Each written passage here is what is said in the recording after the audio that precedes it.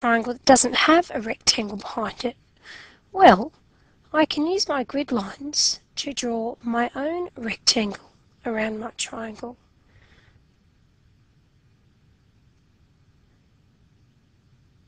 Then I can work out what the length is, 10 centimetres, and what the height is, 5 centimetres. And I can use my formula, the area of a triangle equals half the area of a rectangle, half 10 times 5, which equals half of 50. And I know that half of 50 equals 25. So the area of my triangle comes to 25 centimetres squared.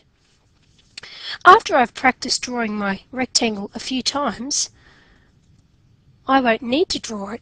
I'll just need to count the height and the base of my triangle, and remember that I need to cut that in half after I've calculated the area of my rectangle. Now what happens if I have an isosceles triangle instead of my right angle triangle? Well, I can use my rectangle again. This rectangle has a base of 3 centimetres and a height of 4 centimetres.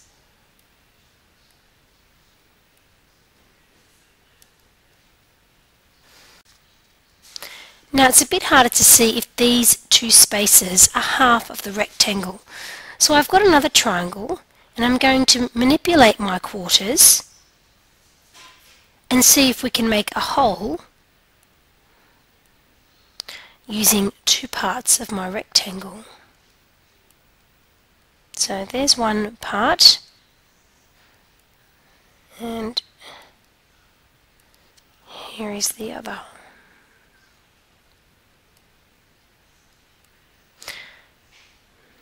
Now we can see here that the leftover parts of my rectangle equal the same amount as my triangle. So I still know that this triangle is half of this rectangle. So I can use the same formula. Again, the area of a triangle is half the area of a rectangle. In this case, half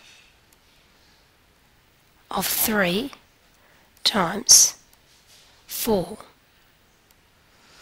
which is half of 12.